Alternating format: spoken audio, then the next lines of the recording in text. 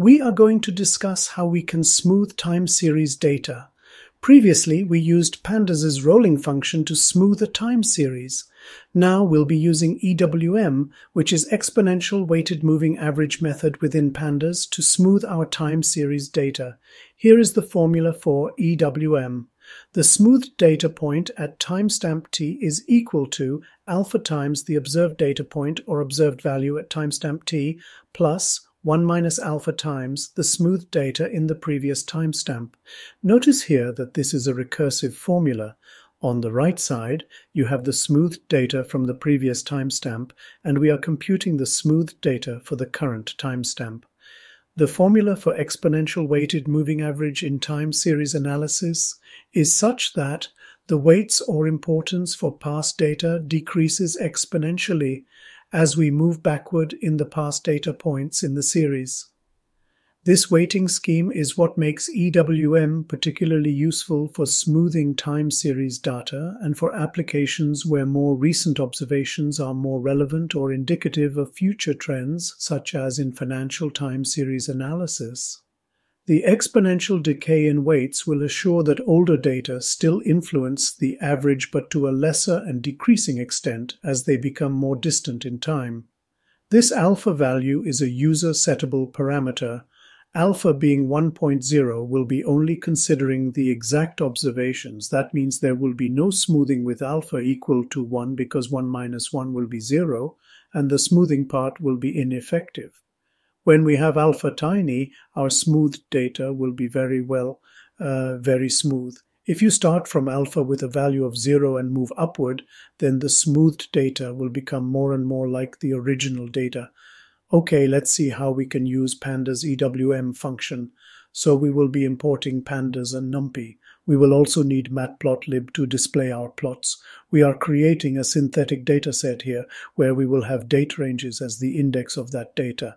Let's create a date range of 100 days. Let's start the date from January 1st of 2024 to explicitly mention that we have 100 days, not seconds, hours, or weeks. Starting from January 1st, we will also need to state that this is day interval using this d parameter. Now we have our index ready. We will have to put amplitude or values for each of those dates.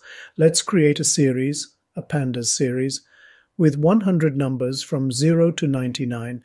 We will state that our index is the index that we just created, and we are keeping our time series in a variable named data. Let's take a quick look at the content of the data variable. We see that the values are from 0 to 99, and we have the index of dates starting from January 1st of 2024. But it's completely a single line of data. We want to add some noise to this particular data.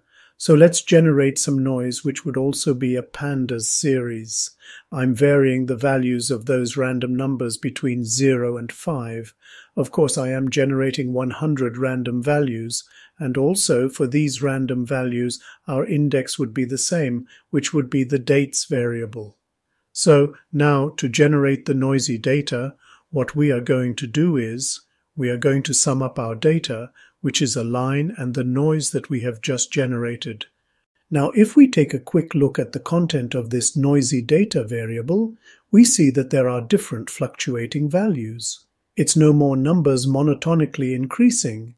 Rather, the numbers have some sort of fluctuations. There will be zigzags because we have added that noise with the exact upward line. We will be using EWM over this noisy data variable. The noisy data is also a Pandas series. Let's define a variable called alpha. Let's say that this alpha value is 0.2 for the time being. Now we will be invoking the EWM method over our noisy data. And here there is a parameter called alpha, which is this alpha value from the original formula. Here we say that our alpha parameter should be whatever content we have in this particular variable. And using that alpha, we are going to apply this mean or average operation. This would give us our smooth data. I need this backslash because I am using a second line for one statement. Okay, so we now have smooth data. We want to draw the noisy data and the smoothed data in the same plot so that we can compare the two. Let's start with noisy data. We ask to plot it, and we also want to provide a label for this noisy data. And the label is noisy data. We want to color that noisy data line. Let's put orange color. Now we also want to plot the smoothed data. We want to label that smoothed data as smoothed data. And let's say that we don't provide any color. It will be whatever color the system picks. The x-axis label is, of course, the date. That is the index that we used. The y label is values. Then we also want to draw the legend that will show what the orange line is the noisy data and whatever color line is the smoothed data. Then we want to display the plots. Let's see. Here we have it. So the noisy data is the orange line, which has a lot of zigzags. We have the blue line as our smoothed data. Let us change this alpha value. Let's make it 0.1. Let's see what happens. And see, this line is even smoother now. Now, if we make this alpha value very large, what will happen? When alpha is very large, like 0.9, the smoothed data almost overlaps with the original noisy data. That means smoothing has a very limited effect now. Of course, with 1.0, the noisy data and the smooth data overlap on top of each other, because alpha being 1 practically means that the smooth data has no smoothing. The smoothed data is the original data with alpha equals 1.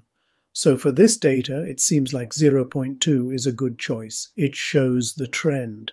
How would you select this alpha value? Again, alpha is a user-settable parameter. That means that this is an analytic parameter. So the analyst will explore the data set. The analyst will change this alpha value in different ways to determine which reflects the data trend better. Again, a smaller alpha value leads to a more smoother time series, and a larger alpha value results in less smoother data. Thank you, and have a wonderful time.